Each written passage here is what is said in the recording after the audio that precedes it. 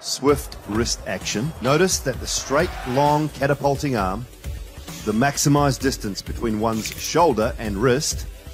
To better understand, let's take a windmill with two balls attached, one at the edge and the other midway. When the windmill rotates, the balls get released. Which one do you think will fly off faster? Yes, the one at the edge. So, higher the R, greater the release speed of the ball. This is why a high arm action results in a faster delivery. Very similar to what Lassith the Slinger Malinga does too, but with a horizontal arm and a very mean hairdo.